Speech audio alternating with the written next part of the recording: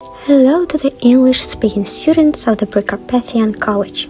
This Thursday, Natalia and I visited the Department of Literature in Foreign Languages of the Ivano-Frankivsk Regional Universal Scientific Library, which is located not far from our college, opposite the Cosmos Cinema on Nezalezhnosti Street, and we want to tell you about it.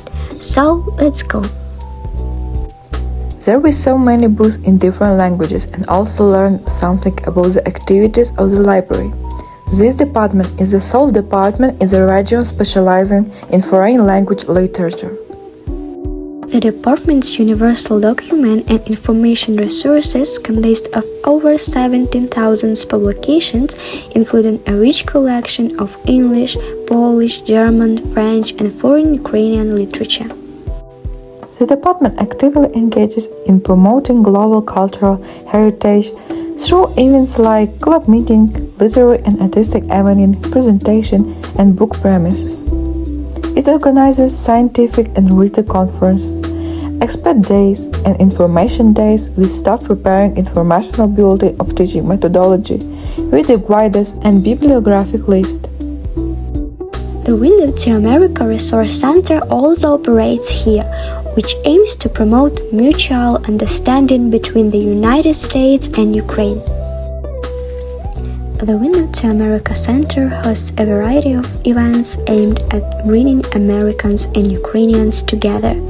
Lectures by speakers from the USA, embassy employees, scientists of the program named after Fulbright, Peace Corps volunteers, and other Americans, things to which the citizens of the United States and Ukraine learn from each other, while at the same time strengthening the ties between our countries.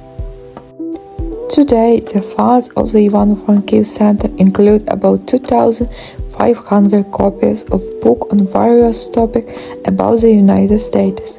Of special value is the 144-volume series America Library, among the glorified master of the pen are the works of Brown, James, Dreiser, Irving, Cooper, London, and Twain.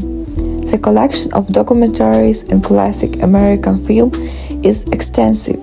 In the center, you can view permanent exhibition of posters on American history and culture. You can visit the library for free, and if you buy an annual subscription for 20 hryvnias, you can take books home, use the internet in the hall and a printer, and many other things. We enjoyed our stay here, and we recommend this library to you, because here you will find many books in English that you may need in English literature classes. Thank you for visiting this library with us. We invite you to visit it offline and choose a book to read in your English literature classes.